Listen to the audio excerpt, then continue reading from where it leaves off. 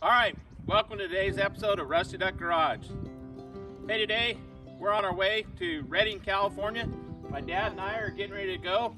We're gonna go to the Cool April Nights car show in Redding, California. It's about a 400-mile drive. Take us about 7 hours or so, but we're gonna stop about midway in Medford, Oregon, and stay the night there and visit some friends. And then we'll continue down the rest of the way in the morning. It's about 54 degrees here. It's supposed to be about 80 degrees down there in Redding. It's a big car show. I don't know, 3,000 cars or something like that. It's been going on for many years down there. A cruise in, and a lot of cars we haven't seen for a long time. Got several friends down there. They're going to be drag racing out the Redding drag strip, and it should be a good time. So we'll bring you along. And we'll be driving our 21 Ford Bronco with the 2.3 liter 4-cylinder engine, turbocharged. Got 33-inch tires on it. And we're gonna see what it does for fuel mileage. Lately on the highway, I've been getting around 21.3 miles per gallon. So we'll see how it does on this longer trip there. But we hope to get up around 22.5 miles per gallon, even with these larger tires on it. So we'll see how she does.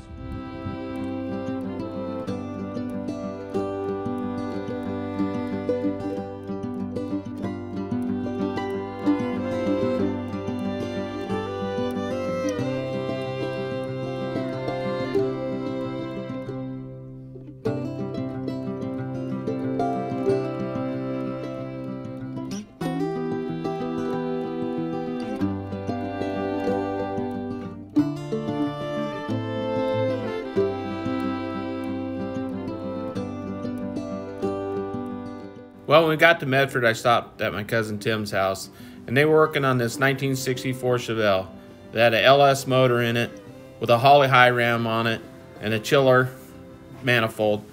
They just installed a Pro Charger on the front of the engine on this, and we're having little issues with it. It wasn't building as much boost as it should have, and Bo was doing some modifications to the front bumper. And this, he's putting an opening there for the air inlet for the Pro Charger that's mounted down low there behind the rear bumper. But we never really could figure out why it wasn't building enough boost. But they're hoping to drag race it down at Redding this weekend. And this car should really, really run hard.